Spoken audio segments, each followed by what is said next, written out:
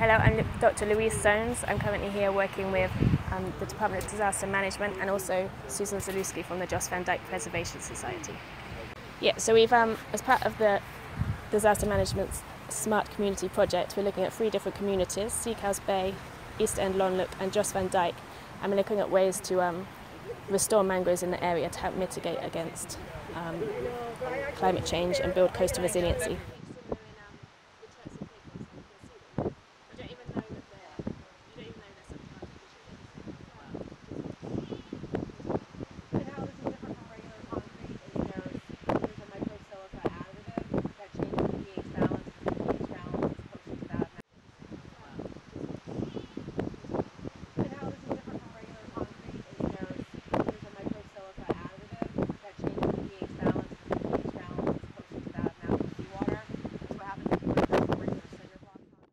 So here we move them into a shade house, we put them in pots, we let them grow, we let them develop about 4 or 5 leaves and some roots.